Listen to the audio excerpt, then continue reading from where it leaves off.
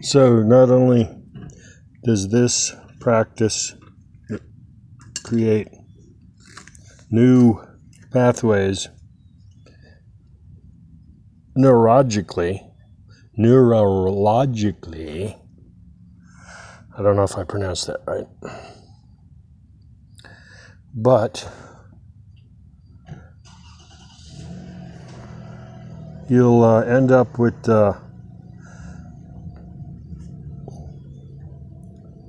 feet that aren't as hideous as most old people's feet are. Plus, when you raise it off the ground, hey, Pastor, my neighbor, it's really good for the core strength. But I haven't practiced it in like a couple of years.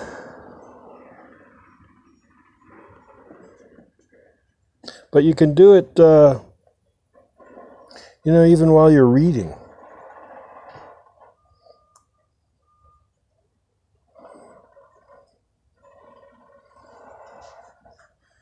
And you can drop it and do all sorts of things. I used to be able to pick things up with my toes, but I let it, the whole thing, I let it all atrophy.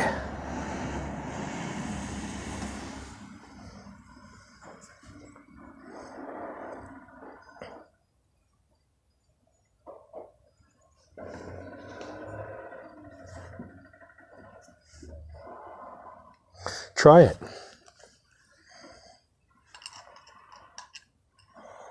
That's a nice piece of driftwood I have.